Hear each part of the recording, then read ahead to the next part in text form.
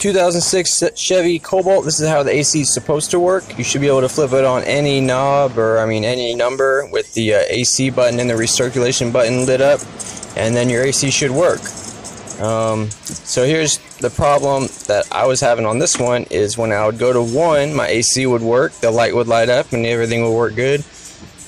But if I go to 2 or higher, 2, 3, and 4, then this light turns off. And when this light is off, it means the compressor turns off, and I would still get air coming out the vents, but I wouldn't get cold air. I'd only get cold air if the snowflake light is lit up. So initially I took this out, and I was like, well, maybe there's a wire broke or something. It has aftermarket stereo, maybe they pinched a wire or something, I don't know. And then I had one of these.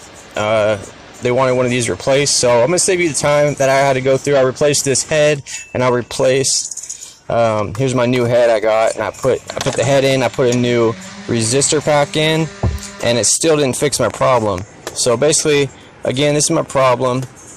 But what I found out is that when I would hold this a certain way, the snowflake light would come on like that. You see, like if you look down there at the snowflake button, you see it's popping on and popping off when I hold this thing a certain way. So what I found was that there was a loose pin in this connector. As you can see, this connector is like, it's like a connector within a connector, and it has a lot of free play. So I made like a little plastic shim, and I stuck it in here to like not have it move so much. I just cut like a little shim out of something I found in the car, stuck it in here, and then it didn't move as much, but it was still not working right. And I found out when I twisted it, and when it twisted the wire harness just a little bit, it put pressure on the wire that was bad, or the pin, I mean.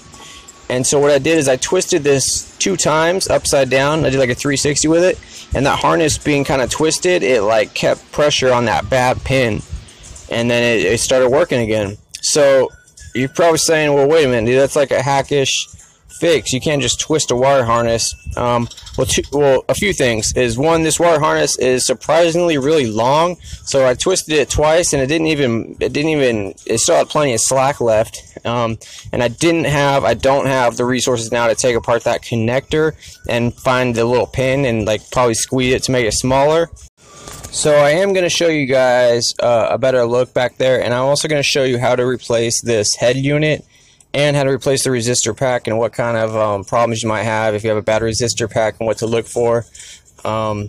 Again, I was asked to replace these things, so I just replaced them, and that's why I have footage of doing it. But again, here's the connector that had the bad pin in it. One of these pins, it was just loose. I couldn't pinpoint which one, but yeah, it's one of these, and maybe you could get it. But anyways, if you're gonna take this front dash apart, what you want to do is, first you want to pop this part loose, and then come over here and pop this part loose. Careful not to lose these gold little tabs. You know, they might be stuck in there, or get those out and put it back on if it falls off when you go to put it back in, on right there. But you get this one off, and then you can pull this out. Now these could be really stubborn, so be careful. Like sometimes I feel like they're trying to go to the moon or something with these connectors. It could be super tight, so just make sure you get the gold parts out. And then this will be held on by 2 screws.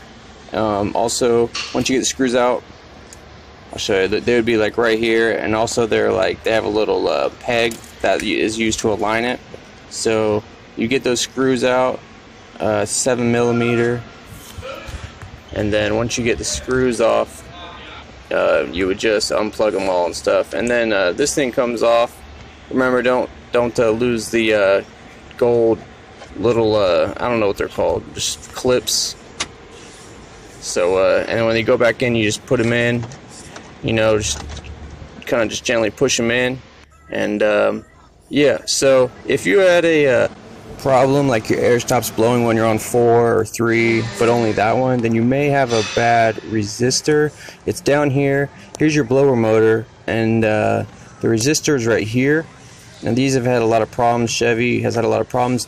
Pull your connector off of it, pull that tab back, check this for any burn marks, check these for like burn marks, or if these holes are stretched out and they need to be like squeezed a little tighter to go back on the pins. Check the wires, make sure they're not burned up.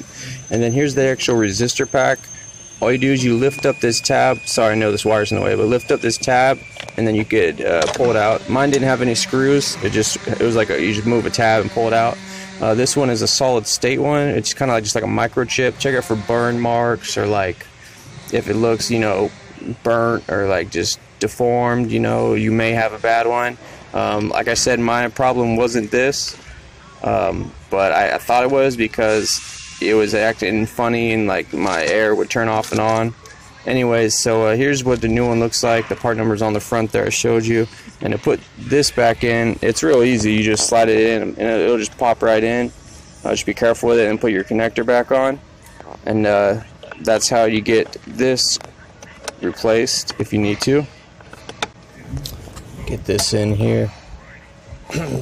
Alright, so that's how you do that. Now, hopefully this video helped you guys out and your AC is working normal like this. If you're getting no cold air at all and these buttons are lighting up, you may be low on refrigerant, or they may not be lighting up at all. Maybe your compressor's not turning on because you're low on refrigerant. Coming out the vent, you should be getting around 40 degrees, you know, on a warm day. Any additional information you guys have, you could put in the comments, or any questions. Any extra finds you guys find out on this is good. In the comments would be appreciated. And thanks for watching. See you next video.